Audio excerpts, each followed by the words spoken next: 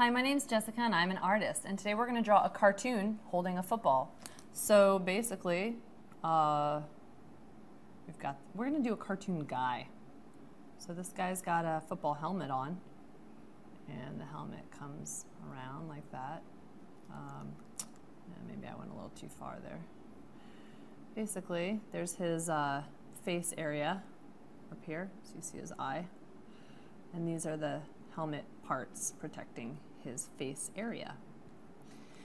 Then he's got these big old shoulders because he's like a football guy, and he's holding the ball in his hands. So he's gonna have his thumb, and then his hands kind of wrap around the ball like that. And then the ball is gonna be like that. And so for those of you who don't know, a football is basically shaped kind of like an almond. It's kind of like that, and then usually it's got those lines on top, like so. So he is holding, we'll do one stitch there so you can see, he's holding the ball, kind of a short sleeve shirt thing because those, uniforms have short sleeves, and a V-neck in the front, and this guy's gonna be like kneeling with the ball. He's got like kind of a, small waist area, and he's got one leg down, like so. Like that. And then another leg out, like that.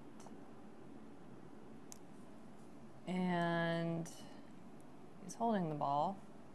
Maybe someone's gonna come over and do something with it. He's got like short pants on. And then you can go back in and you can color in his outfit. Color his pants blue if you like, or red, or black, or yellow. I always like to put shoelaces on the shoes. It's like my own little finishing touch. And then he's got, his shirt. And we'll give him a green helmet. Green helmet, just like that. You can't really see much of their face. It's behind that grill. They do have a little bit of a chin maybe that sticks out like that. And that's about it, guys. That's how you draw a cartoon holding a football.